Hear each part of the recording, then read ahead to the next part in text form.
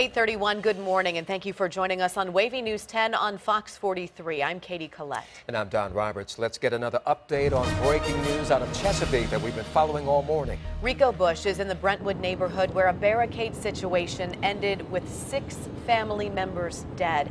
And Rico, needless to say, this is shocking for the community. And you spoke with another neighbor who says she knows the family. Well, that's right, Don and Katie, and they say it's very, very disturbing. They are heartbroken by this tragedy here. We will get to portions of that interview in just a second, but we are learning more details about this incident, horrifying details that led to 6 people being found dead inside 2 homes, one on Wildwood Road as well as Winter Green Drive. Let's get right to some video of that investigation that played out overnight. Police say that it all started at a home around 3:30 last night on Wildwood Road. That was the first crime scene. One officers got there. They discovered a person dead inside of that home. That first home, that crime scene, is only a block away from the second crime scene. Now, police say after further investigation, they led the police to the residence located on North George Washington Highway and Winter Green Drive, where that suspect barricaded himself inside the home. Police say for several hours they tried to negotiate with that armed person.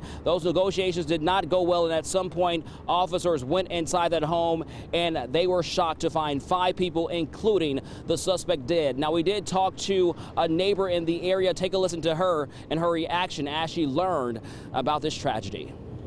I'm devastated. I am just shocked because nice kid. I don't know why. I really don't. I really do not know. Now, investigators say they believe this all stemmed from a domestic incident. Police say all the victims are related, and they believe the suspect killed family members before they arrived. Now, police are classifying this as a murder-suicide. And back out here live, you can see the home now boarded up. Some people who we believe are friends of the victims, they are here boarding up this home. They put a lot of things away that were on the ground earlier in the morning. We also know that officers took out a lot of evidence from this home overnight.